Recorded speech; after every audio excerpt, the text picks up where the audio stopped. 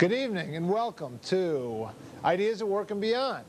I have the pleasure of hosting the show again tonight. My name is Marty Heiser, and this evening we're going to be looking at this very incredible book, Bible Rhymes Creation. And on the phone with me I have Ken McArdle, who's the author of this book. I think we have a photograph. By the way, Ken, is that young lady in the photograph, is that the artist that drew the pictures in the book? Yes, sir. I don't know if we can get a close-up of that, but she's a very attractive young lady. Well, Ken, we appreciate very much you coming on the show tonight. I had a chance to read through the books and almost more importantly, but the endorsements of the book. Pastor Robert Roccamo of Trinity Community Church, Dustin Larson of Children Ministry Pastor, Kevin McCarthy. I mean, it just goes on, and it almost makes you blush at the endorsements you've been getting from this book. Has it been selling well? What's the reaction been? Well, we've been accepted into some of the greater bookstore chains in the country. Yeah, I saw that. You have Amazon, Borders. That's pretty impressive company. We've been put up with some of our children's favorites, alongside of the Cinderellas and the Little Red Riding Hoods around, and the acceptance we've received from around the world has been a little overwhelming for us, and it's been a great experience so far. Well, Ken, this is great. Listen, before we get to the book and get started, because I want to ask you some questions about that, tell me a little bit about yourself. First of all, how do you know Ivan? Ivan is a dear family friend. He went to school with my brother years ago, and I was able to make his acquaintance, and over the years we've gotten to know each other. And he's turned into a good family friend of ours. Okay, well, great. Well, I think it was through Ivan's connection that you're on the show tonight and we're talking about this book. I was reading a little bit through your bio. Tell me a little bit about your time managing a cattle ranch in Montana. What happened there? Well, I was offered the opportunity. I had never dreamed of being a cowboy. Yeah, you grew up in Michigan, right? I grew up in the Detroit area. Okay. 3 miles north of Detroit. 3 miles north of Detroit. That's kind of M&M 8 Mile territory. Last time I saw that, there weren't too many cows around there. Not a whole lot. Not a whole lot of green, mostly concrete around the Detroit area. Okay. But I got this opportunity to go out to Montana, and we were transitioning the challenge was put to me to take a conventional ranch and transition it into one that can produce organically raised Black Angus. Okay. Along with that, to me, seeing how these animals get treated, I pushed to have, we transitioned everything into where we were raising animals humanely. We had doctors come out and certify the operation that said we're taking care of the animals as best as humanly possible while they're spending their time here on Earth. Okay. All right. Well, very interesting. Now, tell me, you come from a family, there were 5 children. You're the youngest of 5 children in your family? That's correct. Okay. Was there any fights over who got the last pork chop at your dinner table, and did that make you a tougher person? Well, they say the youngest are always spoiled, and I tend to disagree. I think the youngest get picked on the most, probably. Well, yeah, I have a theory. I have 3 kids of my own, and I think the first one you're most protective of, and as the second and third, and I guess in your case the 5th come along, you go ahead and ride your bicycle without a helmet, play in traffic, do whatever you want. Your parents are pretty much tired out for raising kids, I think. Yeah, by the time the 5th child came along, my brothers and sisters, they spent a lot of their time parenting me. Okay, that might be good or bad. Okay, why did you start Bible Rhymes? As they say, everyone's got a story. Tell us yours. How did a guy growing up, friends with M&M, hanging out on 8 miles in Detroit, Michigan, going out to Montana, being humane to cows, end up writing a Christian children's book? Well, the Lord always works in his miraculous ways. Okay. And I guess it was growing up in the area. I grew up and I wrestled for the Detroit Boys and Girls Club down in the 7 Mile area. You wrestled for them? Yeah, I was a state champion wrestler when I was a boy. Oh, excellent. Okay. And with the area, the environment down there was all rap music and stuff like this. All right. The parents cringe at. And I guess that kind of played into, over the years, having to grow up listening to that type of music. The rhyming scheme, I think, got into my brain somehow. So there was an Eminem influence in all this. But this was before Eminem's time, but okay.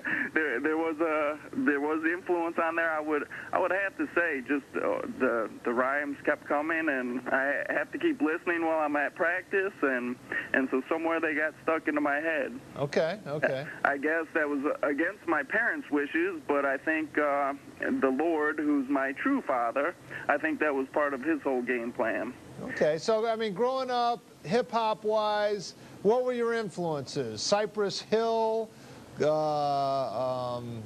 and the Gang? No, I don't know if I want to go as far as how influenced I got by these different groups or anything. I think it was more the I can't pick any particular one that would have played a great role in what I'm doing, especially what I'm doing now has, I would think, very little, if anything, to do with what those guys were doing. Okay, all right. So you grew up in kind of a tough area. You rustled, and then you keep mentioning the Lord, the Lord, the Lord. What the heck are you talking about, the Lord this, the Lord that? It sounds a little foreign to me.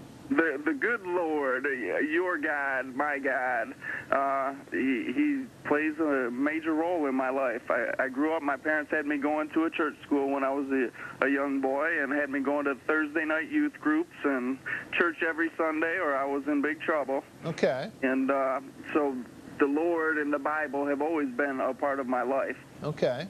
That was just stuck in me. Was there a point where you made it more of a personal relationship with Christ and not just a religion? Or is this something you sort of taken on as kind of adhering to the rules and regulations of an established church? Tell us about that. Well, I was going, I guess because of my having to go to church so much as a youth, that when I turned an adult, a little bit, I wanted my space, and I wanted to make my adult decision of whether the Lord is who I want guiding my life, or is this someone that my parents threw at me, and I had to accept it because of my parents. And so I'd say right around when I was 21, I made, through a girl I was dating, see, the Lord works in his miraculous ways again. He put a girl into my life that unless I went to church with her, she wasn't going to be dating me. I took her up on that, and I started going to church with her, and it really filled me up as an adult as this is the way that I want to live my life. I want to influence others to be able to feel the joy that I get from my relationship with God. Wow. And so over the years, I didn't jump in. I didn't go out and start prophesizing or preaching to people. But it was instilled in my heart deeply.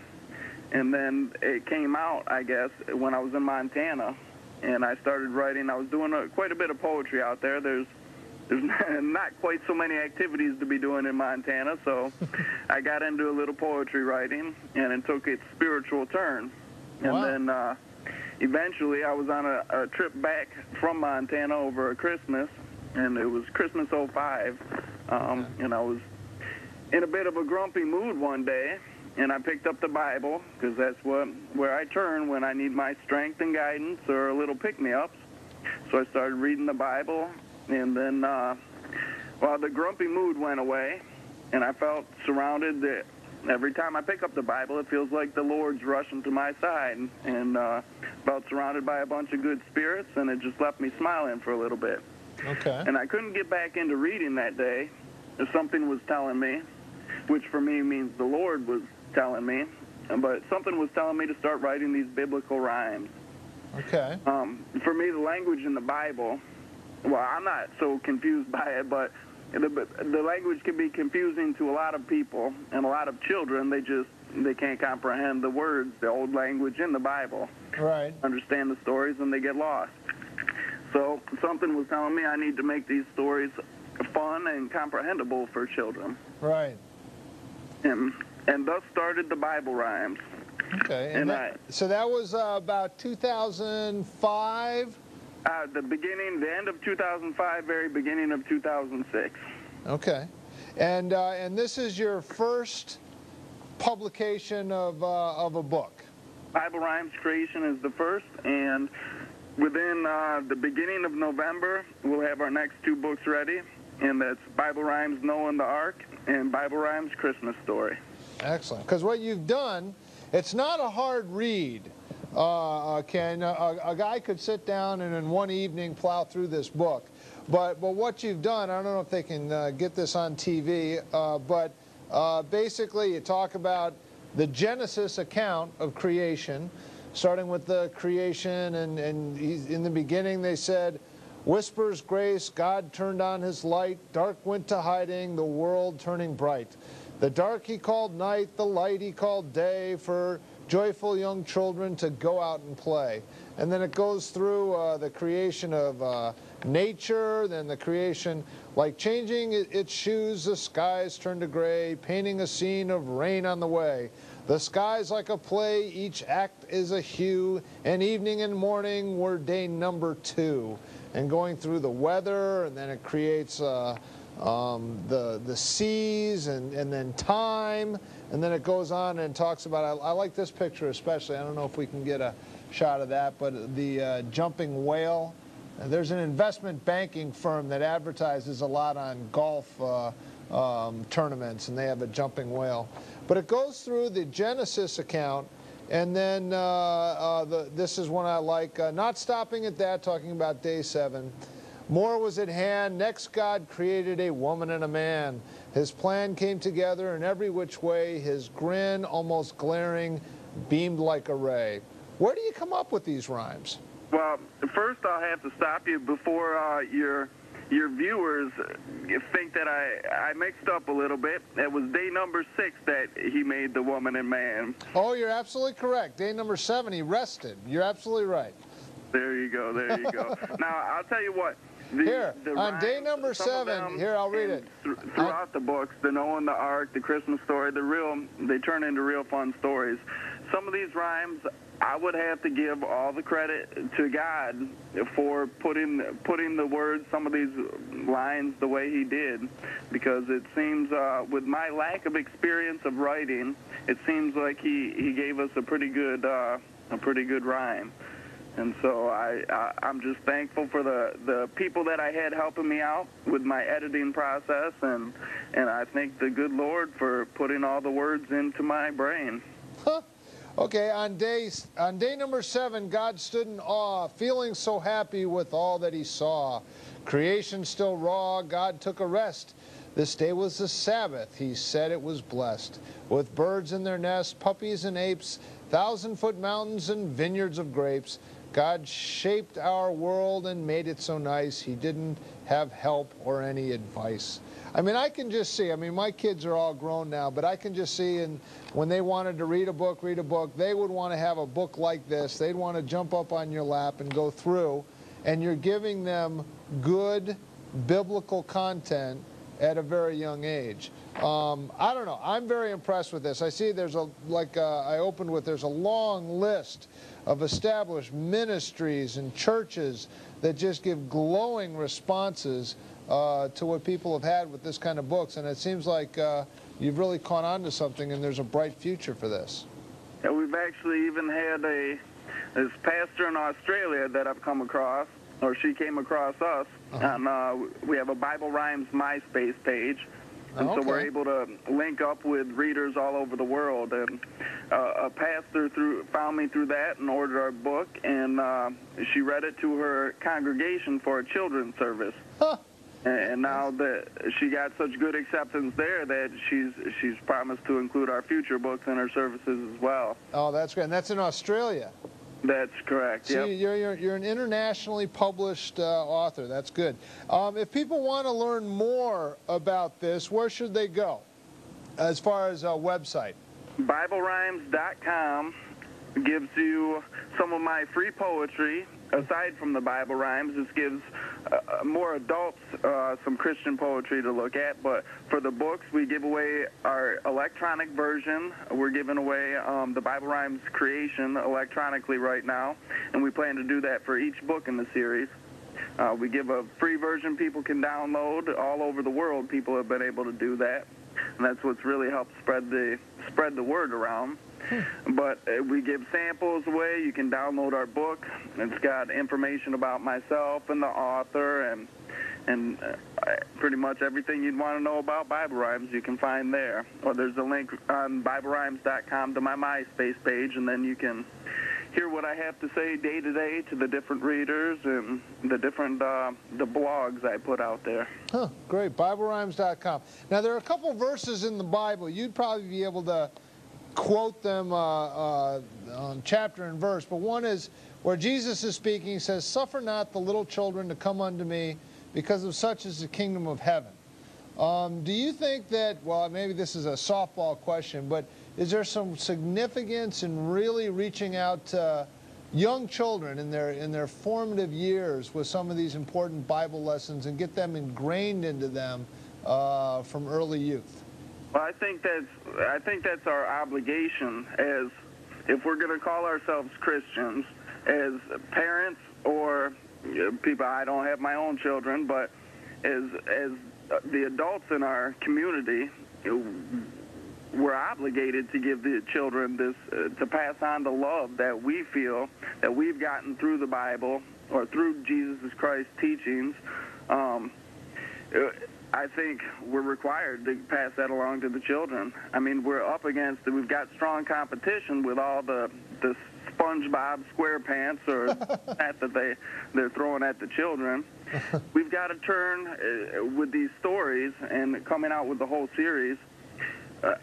We need to turn the Bible into something that the children would rather pick up. These Bible rhymes or something of that nature would rather pick those up than the SpongeBob. We need to, with all respect to the Lord, with all respect to the Bible characters, the Noah and the Ark, our story with Noah and the Ark, we've got a little big belly on Noah, and we add some fun things into the stories.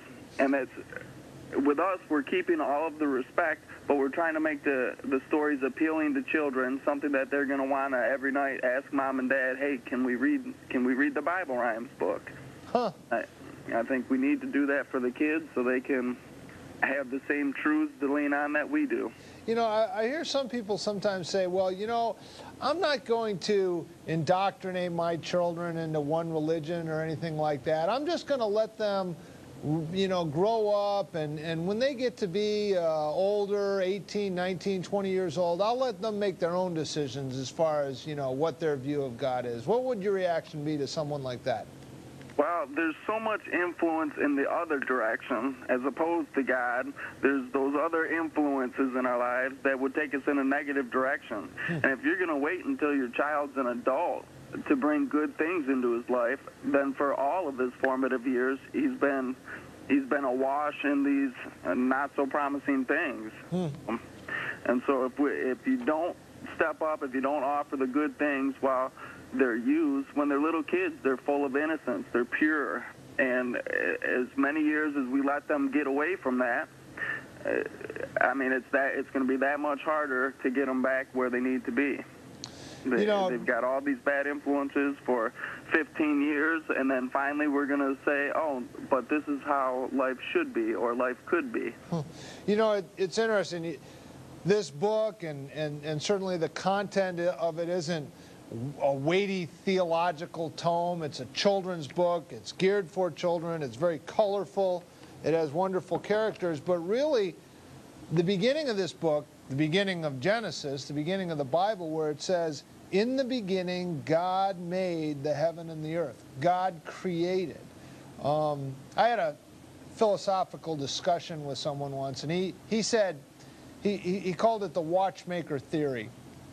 That if you're walking down a beach and you come upon a watch and you look at the watch and you see how there's balance and there's order, and you open up the back and you see all these intricate details that all work together perfectly, it is not irrational to conclude that there must have been a watchmaker.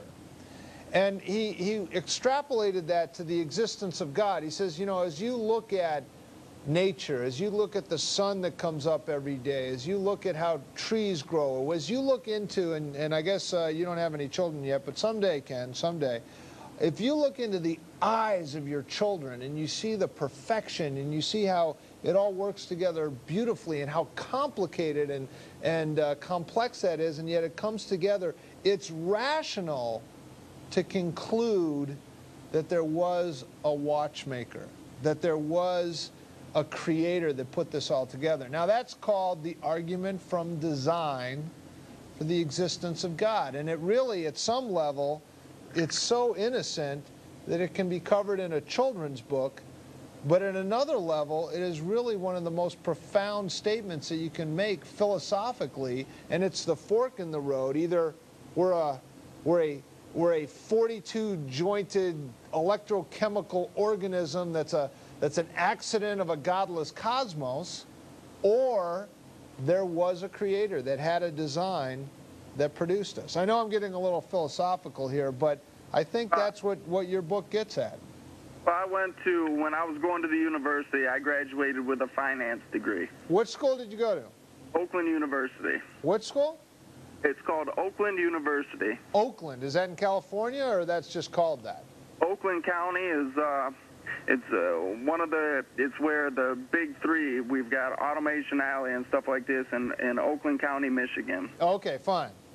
And so over here we've got the Oakland University, and that's where I went, got my finance degree.